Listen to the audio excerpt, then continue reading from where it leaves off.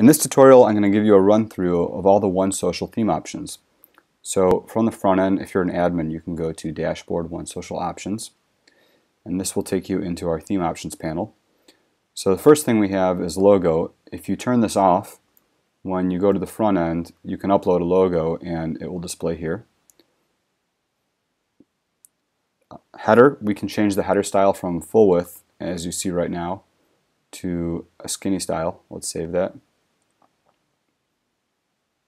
And you can see the style has changed.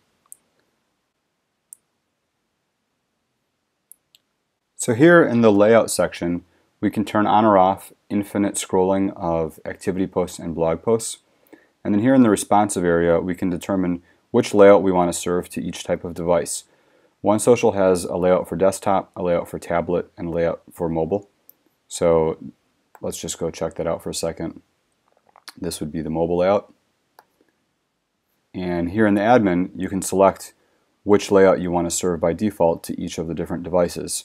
And then you can give users an optional button at the bottom that lets them change the layout on their device as well.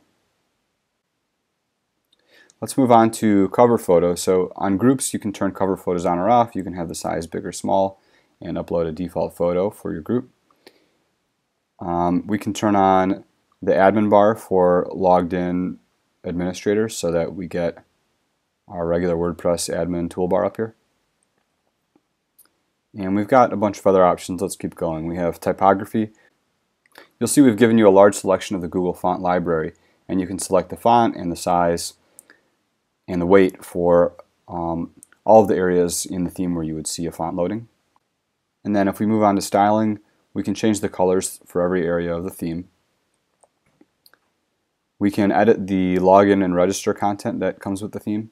So here we are viewing the site logged out. We've got this really nice login screen and a really nice custom register screen. We can edit the content that's going to go in there. Here we can add custom tracking code like Google Analytics. We can add custom CSS, custom JavaScript that will output on the front end. We can set the theme to automatically display minified CSS and JavaScript to improve performance.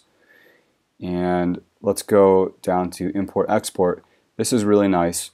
You can save all of your theme options as an exported data file, and then you can import that and it'll reset the theme to everything you saved.